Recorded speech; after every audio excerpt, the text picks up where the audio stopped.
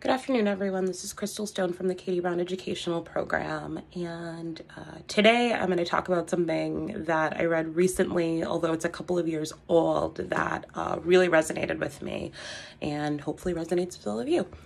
So there's this really cool 3-part series on medium.com titled "You Are the Media You Eat," right? And so kind of a play on the "you are what you eat," right?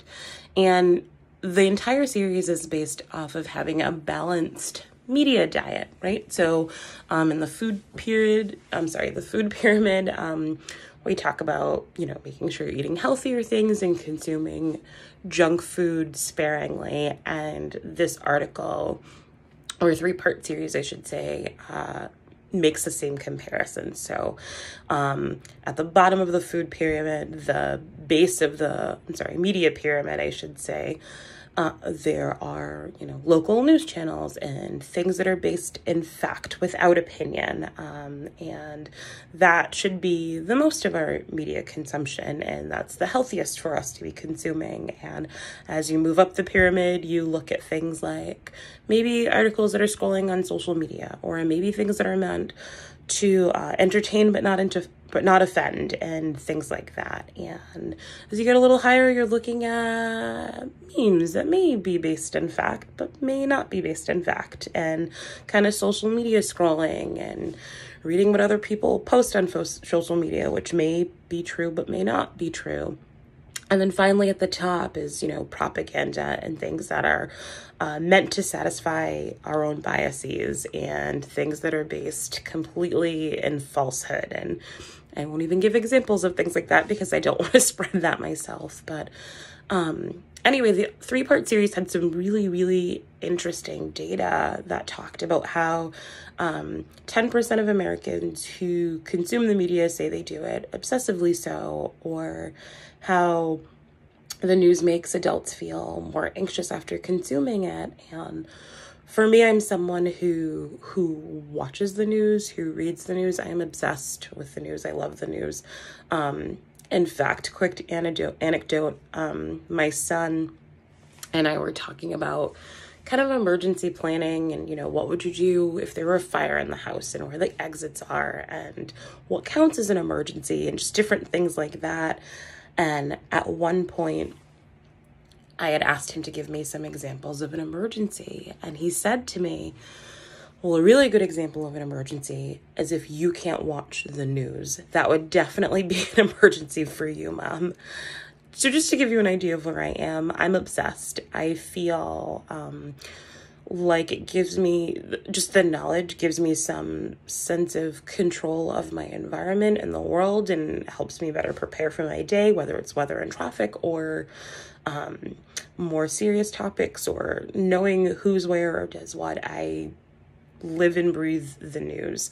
But when you're watching the local news, right, it's based in fact, but how does it make you feel? And this article talks a lot about that too, and when you're on social media and you're scrolling and you don't necessarily have control over the content you're seeing, how does that make you feel, right? If you see something that you don't like and you're about to go to bed, how does that play into your ability to fall asleep? There were a lot of really, really good, interesting comparisons and facts. And so for today, I'm going to post the photo. I got permission to post the photo of the food pyramid with this video. So I'll do that on our Facebook and Twitter accounts. And then I'll also include the link to the 3-part series. And I would encourage you guys to read it. Each is about a 5 to 7 minute read. So read through the series, think about where you're getting your news from, and more importantly, how is it making you feel after, right? Do you feel like it's validating your own biases and agendas without necessarily including facts, or facts sprinkled there? Or is it sort of the groundwork or the framework for that news article or story? Are you constantly scrolling? Are you passing by things that get you fired up right before bedtime? what energy are you bringing when you consume news, and what are you leaving with when you're done consuming the news? And that's really, really important.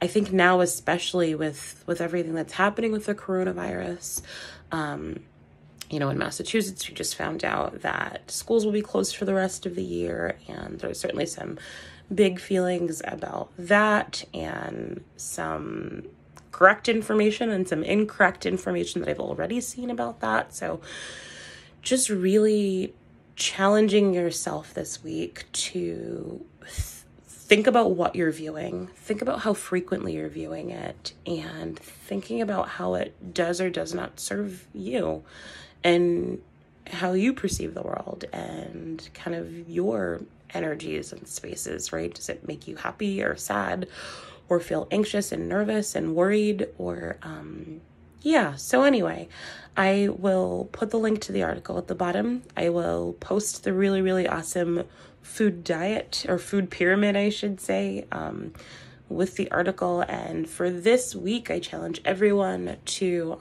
even if you take a day, just jot down what you saw, what you read, what caught your eye. And then the next day, just take a minute to think about where that fell in that food pyramid. Was it at the base? Was it in the middle? Was it red? And then what made you feel a certain way? And just kind of adjusting from there. That's all I have for this week. Read the article. It's really great. Other than that, be well, stay safe. Thank you. Bye.